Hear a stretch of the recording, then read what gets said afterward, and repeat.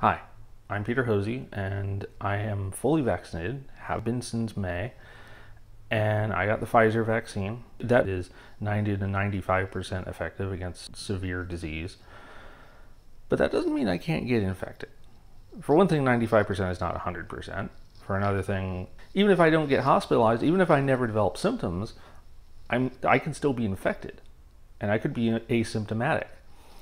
And we know that COVID spreads asymptomatically. More than half of transmissions of the COVID virus as of November 2020, which was before the vaccines, more than half of transmissions were asymptomatic or pre-symptomatic.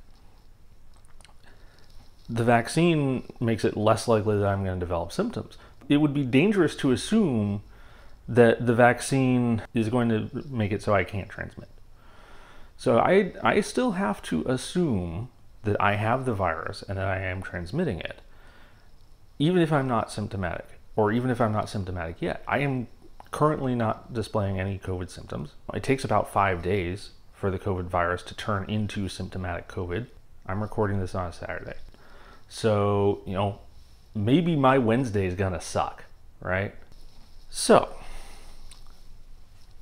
since COVID can be asymptomatic or pre-symptomatic, since even fully vaccinated people can be infected, even if they don't necessarily know it, and they could be transmitting. So it is important to regularly get tested. So I'm going to try something that I've never tried before. And I'm going to bring you all along with me on this journey. So this is an Abbott BinaxNOW rapid COVID test kit. You can buy them at CVS. It's about $25 for this 2-pack. And I have never used one before, and I'm about to use one for the first time. And given what I said about COVID can be asymptomatic, I may be about to find out some bad news. But we're about to embark on this journey together. For use under an emergency use authorization only. And this is an antigen test. This is not PCR, so there is a higher chance of false negatives with this test. So if I do come up negative, it doesn't necessarily mean, oops, everything's falling out here. It doesn't necessarily mean that I am negative, but if I come up positive, my understanding is that's pretty damn sure. But for the purposes of testing myself, say twice a week, this should suffice. I have no idea where in here everything is supposed to be. Everything kind of got jumbled up when I flipped the box over, but this is more or less how everything comes. So we've got our fact sheet for individuals about COVID-19, dated March 31st. Seems like there's a lot of good info in there.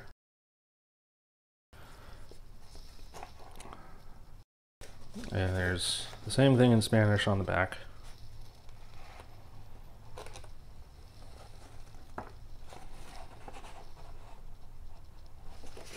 It comes with both English and Spanish instructions. And it's not necessarily obvious from the big text, but the tiny text, you can tell. So I'm going to read the English instructions. Does not differentiate between SARS coronavirus and SARS coronavirus 2. So this could tell me I have SARS instead of COVID, but it's not going to differentiate. It is a nasal swab. It's not the nasopharyngeal swab, which are the ones that they stick all the way back at the back of your skull and tickle your brain. Positive result, negative result, invalid result. Kit components overview. Do not touch before reading instructions. Flip over sheet. So these are the test cards. These are the swabs. The sterile foam tipped applicator. That's a swab. And these are the dropper balls. Instructions start here. The recommended gloves not provided, also be used during testing. Wash or sanitize your hands. Handle card only by edges. Card must stay flat on table for entire test. Make sure the blue control line is present in the result window. If that line is not present, do not use this card. Open the card flat on table. You may bend the spine in the opposite direction to help the card lay flat. Do not touch the test strip. Move dropper bottle cap. Hold dropper bottle straight over top hole, not in an angle, so it's straight over the hole. Okay, perpendicular. Put 6 drops into top hole. Do not touch card with tip. False negative may occur if less than 6 drops of fluid are put in the hole. 1, 2, 3, 4, 5, 6. Collect nasal sample. Open the swab package at stick end. Take swab out. Do not grab it from the part that goes in your nose. Swab both nostrils carefully as shown. Insert the entire soft tip into a nostril, usually 1/2 to 3/4 of an inch. You do not need to go deeper. Using medium pressure, rub the swab against all of the inside walls of your nostril. Make at least 5 big circles. Do not just spin the swab. Each nostril must be swabbed for about 15 seconds.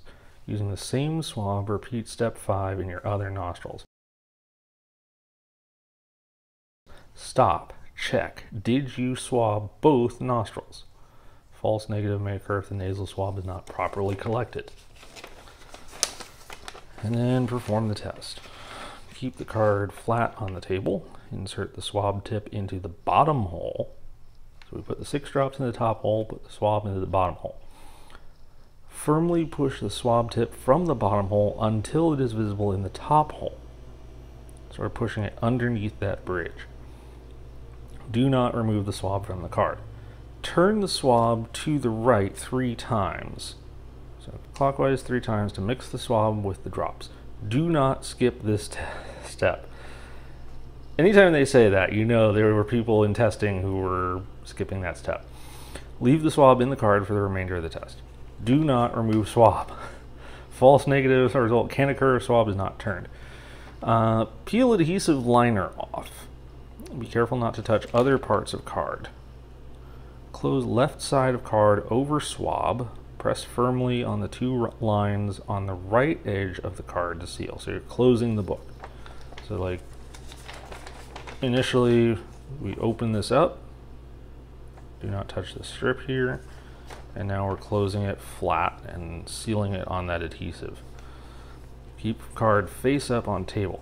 Do not move or touch the card during this time. Wait 15 minutes. Read the result at 15 minutes. Do not read the result before 15 minutes or after 30 minutes. Results should not be read after 30 minutes. And then interpret the results. If you see 2 pink/purple lines, one on the top half and one on the bottom half, this means COVID-19 was detected. Or at least the virus that causes COVID-19. Below are photos of actual positive results. On the right, note how faint the bottom line can get. Yeah, that's pretty faint. Like it's lighter than the fold in, or the shadow from the line on the back. All right. Check for negative result. Look for a single purple line. If you see only 1 pink or purple line on the top half, which is the control, this means COVID was not detected. Check for an invalid result. If you see only the blue control line, so it was blue earlier, and it's meant to change color to pink. So if it stayed blue, that's an invalid result. If there's no line at all, invalid result, and you should have stopped earlier probably. Pink, purple, sample line only, again, no control. Blue control line, so that didn't change, and pink, purple, sample line. These are all invalid. And then throw it all in the trash. And the second test should be obtained over 3 days with at least 36 hours between tests.